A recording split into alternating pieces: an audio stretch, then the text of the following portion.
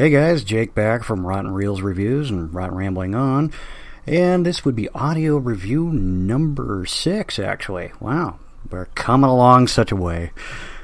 So, as you know, I'm no stranger to power tools and, graphic mutilations, right?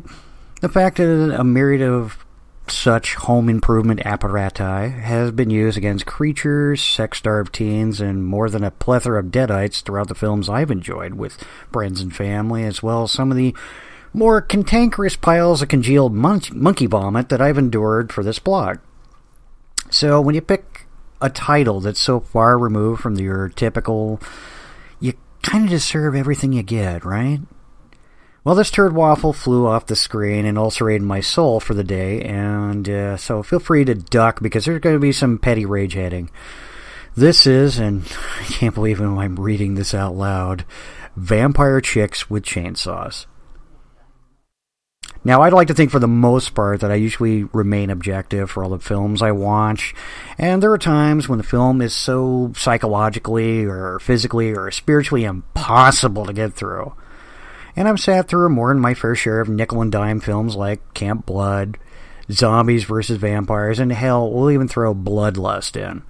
These movies don't have a whole lot going for them, maybe some decent camera work, perhaps an actor managed to really emote for the movie, or say, my personal favorite, when the shoestring budgeters don't rely entirely on nudity.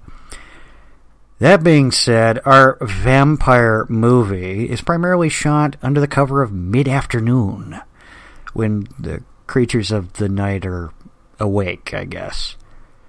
Look, this is not the first non-budget flick I've endured. I mean, if you remember Platoon of the Dead, that the store-bought Stormtrooper blasters that had the stickers, the Imperial Sea still on, oatmeal, zombie effects, and ketchup for blood. And do you have any idea why that kind of therapy is required to get over that? Me either. I more or less forget about everything until this cheeseball flick. Also, everything that has ever been written by the mythos of vampires is completely wrong, according to our young brainchild writer, editor, director, Carlos Don Diego, whose very name sounds like he should be freeing Mexico from the Spaniards on a black horse with a bullwhip and a saber. Am I wrong? I don't think so. So grab your hip waders, because here we go. Our moving pictures opens with what looks to be a Sony-purchased music metal score, which Native American cat in a black trench is just toting this Spa's shotgun that just screams, "I just got my first airsoft gun." And he's being chased throughout these woods, twin skinheads, and no doubt they're going to shoot him for eyeing their lemon drink. Punishable is death, of course, and yeah, with good reason.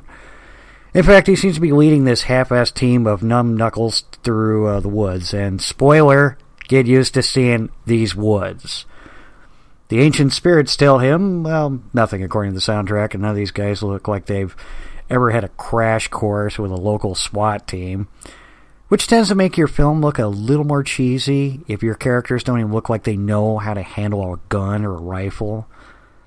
I mean, decent enough handheld drags of one of the good old boys offers that Sega Genesis 1993 Jurassic Park Raptor sound effects, so you know he's in trouble.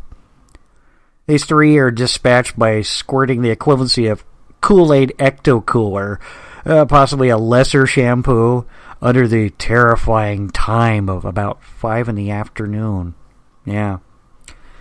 So our hillbilly extraordinaire, Quinn Ash, Adam Abram from The Collectors, The 11th Hour Saga, Curse of the Shadow, and One Shot, has this very piss-poor ADA recording for a narrative, and proceeds to saw up trees, which kind of describes his entire sad existence. The metaphors and the idioms are so blasé, you kind of wish you'd gone deaf at that point. And FYI, this is our third bald guy. I'm not saying there was like a quota or long hair was for sissies.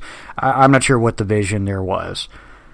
His trailer that he's apparently residing at. Looks like it got abandoned like 10 years prior. I was actually convinced there was like the corpse of dead raccoons in it, and so they couldn't actually afford to lease one for the film.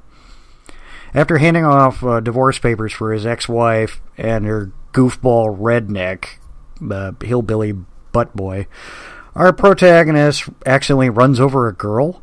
I mean, I get distracted too, but she was about 5'9". You would spot her no matter how high up your truck is. You'd have to be at monster truck volume. The girl jumps up and ejects him with some sort of drug. Warns him off about Carell will kill him to get what she has given him. And then just like bolts through the underbrush. Only to be, ambushed by 5 scrawny looking guys with guns. So what is Quinn to do other than, pants them and give them rope burns until they cry?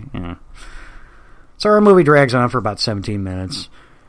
And then out of nowhere, the vampire chicks with chainsaws just up and attack. No, seriously. Screw having the strength, ability to punch through walls. Best to dice them up with a McCullough. Yeah, a brand they cannot afford again. As most of these chainsaws look like hedge trimmers.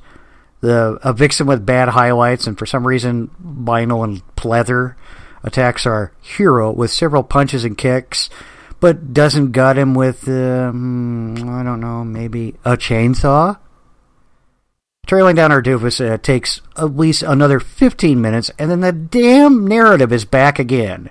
Capturing him by 4 scantily clad vampires led by Carell. This Jenna Lisby of Take a Chance, Vampire Chicks with Chainsaw, CTU, Bravo, and 1900 Joe.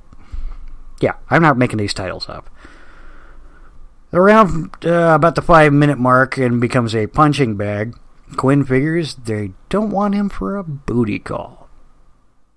And then we have these warring factions of the Chainsaw Chippies and the Outlanders. Yeah, I know, insert every Children of the Corn joke right there. Have been preying on each other for centuries and blah, blah, blah. Underworld did it better. And apparently, whatever the girl injected Quinn with could dispatch vampires forever. Yeah, I was bored out of my skull for 93 minutes. Yeah. Sorry, I mean, there's... Sorry, ye old sexist pig folk, but no nudity. The gore scenes are so ratcheted down. It's kind of the mindset that they probably didn't have the skill set to actually make an effective gore gag. The jump cuts kind of help showing how fake blood is being made or being squirted out, but they don't even know how to make proper fake blood. And I'm just sitting there going, Caro syrup, black and red food dye, give it a whirl. So if you like aliens, vampire girls, bald-headed doofs, then have at this stink nugget. You'll probably find it on YouTube for a tooter and a titter. I gotta be honest though, you're really not missing out. So again, if there's anything else you want me to review, maybe give a glance, or hey, maybe we can get Sean from Rotten Rambling On to jump in on some of these. Give me a shout, give me a heads up. Throw something in the comments, or you can catch us on Facebook for Rotten Reelz Reviews or Rotten Rambling On. Either one, we're available. You have a good one.